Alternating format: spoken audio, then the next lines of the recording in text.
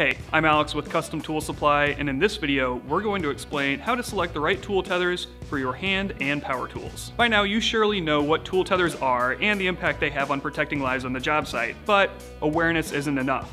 We all wear fall protection and PPE to protect ourselves, but what about protecting others around us? In 2018 alone, there were over 50,000 dropped object incidents recorded by OSHA, and who knows how many unrecorded incidents. On top of that, almost 600 of those incidents resulted in a fatality. But what also happened in 2018 was the introduction of a new standard developed by ANSI and ISEA to address dropped object prevention solutions. This standard, ANSI 121-2018, establishes design, performance, testing, and labeling requirements for dropped object solutions in industrial and occupational settings. Since then, OSHA has recognized and adopted those standards, and tool tethering has taken off like wildfire.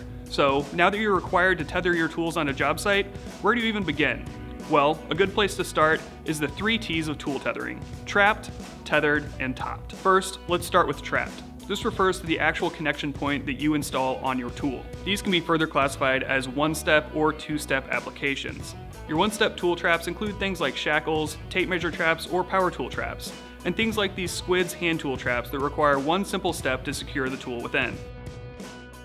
Two-step traps refer to items like these web tool tails that require tape to secure them to the tool. First, make sure your tool tail has the correct rated capacity for your tool. This can be found on the tag. Then, using the instructions provided, measure out the correct amount of tape. Securely wrap it around the tool and tail, making sure to leave the rated capacity tag exposed.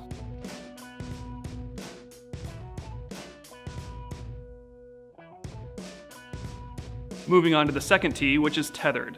This refers to the actual tether you use to connect the tool to your person or to a structure. These come in a huge variety of styles and configuration, but the most important thing to consider is the weight capacity of the tether. Now, to avoid huge tangles or rat's nests, it's advised that you only use 2 tethers at a time while keeping the rest of your tools in a topped closing bag or on short tethers within your bag. So in order to decide which 2 tool tethers you need, take the most commonly used tool and match the tether to that. Then, find your heaviest tool and match the other tether to it. So for example, say your most commonly used tool is a hammer that weighs 1.5 pounds.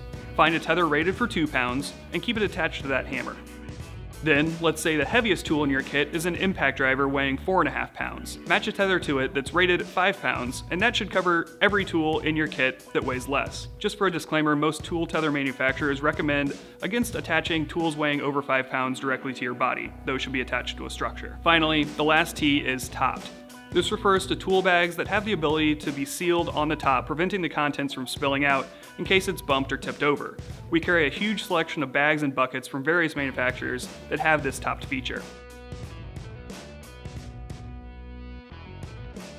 Now, we just covered a lot regarding tool tethering, so if you're more confused now than you were at the start of this video, don't worry, because we carry a ton of industry-specific kits from leaders in tool tethering solutions like Ergodyne. We've covered these kits in previous videos, but in short, they contain all the tethering equipment you need for the most commonly used tools in your industry. The nice thing about these is you don't have to create a complicated order for little bits and pieces. Just select the kit for your industry and trust that you'll receive all the tethers you need to stay safe and compliant. If you need help implementing tool tethering into your safety program, don't hesitate to give our gear experts a call, and we'll work directly with you to create the perfect tethering solution for your job. Or visit us at Custom Tool Supply to check out all of our tool tethering solutions for yourself.